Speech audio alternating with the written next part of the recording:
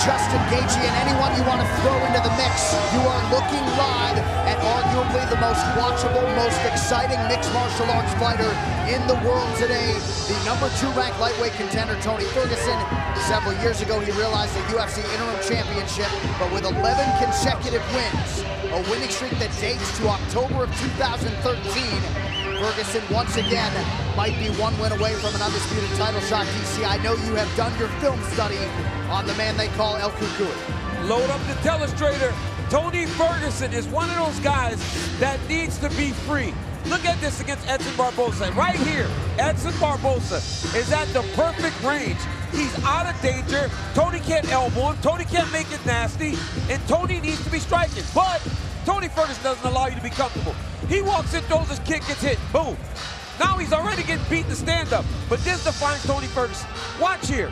Highlight his face. He's just going to shake it off. It's not a big deal. Get right back to going forward.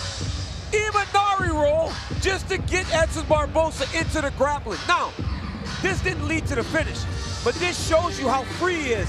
After a while, Edson doesn't know what's coming at him. Tony secures this Darce choke, gets the finish over a tough Edson Barboza. He's so free-flowing that it's unbelievable to watch him compete. He has to do that against Cowboy. If it's too structural, he's gonna be behind Donald. It has to be free and crazy. He's a brilliant madman. That's what he is. He's one of the most creative guys to ever step into the octagon.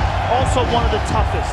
Unbelievably durable. Knows how to survive getting hurt. He gets hurt and he covers up. He finishes, and then once he's recovered, he finds a way to finish you. He has incredible endurance and an unstoppable will to win.